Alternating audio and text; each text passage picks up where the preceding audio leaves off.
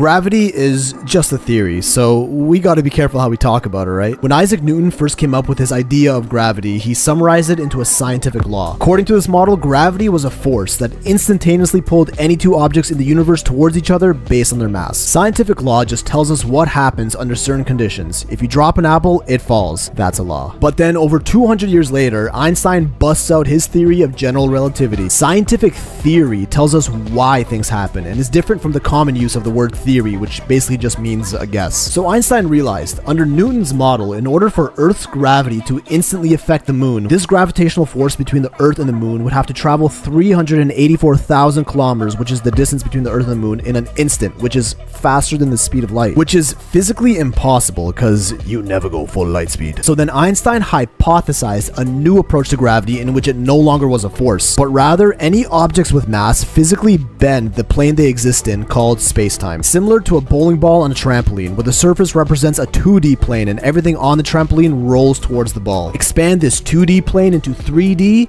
and you have space-time. This warping of space around an object with mass is what causes gravitational attraction between objects. We can run experiments that support this model of curving space-time, and we're constantly gathering more evidence like gravitational waves that do just that. But we don't exactly have a way to undeniably prove this model is 100% true. That's just the nature of scientific theory. A theory only remains intact as long as there is no evidence that goes against it. If a new paradigm is introduced in, say, 200 years from now that somehow proves Einstein's general relativity incomplete, much like Einstein did to Newton, then we very may well have a completely new theory of gravity, proving our current one to be wrong, or at the very least incomplete. So hey, remember to question everything and don't take anything as an absolute ultimate truth, even if it is a scientific theory.